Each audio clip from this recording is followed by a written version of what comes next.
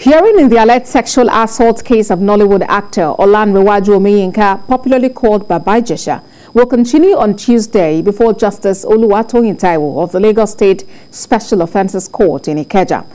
Earlier today, the case resumed and the court viewed the CCTV footage recorded by the alleged victim's mother, Damilola Adekoya, also known as Princess. Kemi Foladeyemo reports. The comedian, who is the first prosecution witness, presented the clip to the court during her testimony. On Monday, she was led in evidence by the lead counsel for the state, the Director of Public Prosecution, Olayinka. Journalists and members of the public were barred from viewing the clip.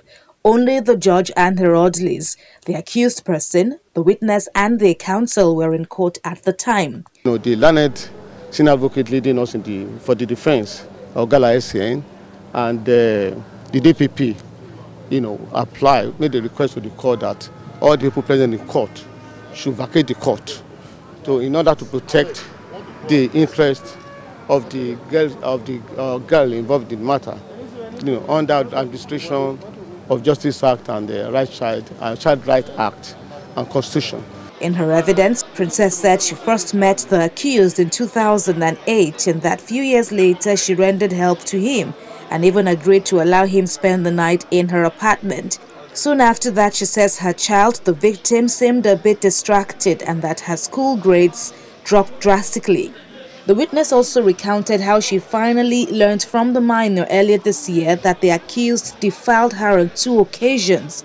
In 2014, she then decided to install a camera in her home and invite the defendants to come over. She left him alone with the victim and alleged that he started kissing and touching her daughter indecently, which led to his arrest. Baba Ijesha was arraigned in June and pleaded not guilty to the 6-count charges of sexual assault. Now he's on bail. It's still early days. I know it's not going to be an open and shut because I see senior advocates on both sides. The people who are trying to win will do everything to win, and those who are trying to lose and those who will lose will do everything not to lose. So that's it basically. But it's not going to be an open and shut case. It's going to, I believe, it's going to be a long process. Meanwhile, the DPP says the state will prosecute Nollywood actor Yomi Fabiyi for contempt of court over airing a movie about the facts of this ongoing case. Mrs. Adeyemi told the court that he produced a movie entitled Okoyabo using the real names of the parties and witnesses, despite warnings by the judge at the last sitting that the matter was barred from public discussion elsewhere. But the defense argued that the movie was filmed before the trial began.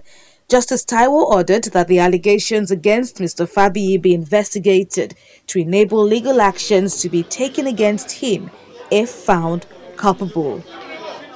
Kemi Foladeyemo, TVC News, Lagos.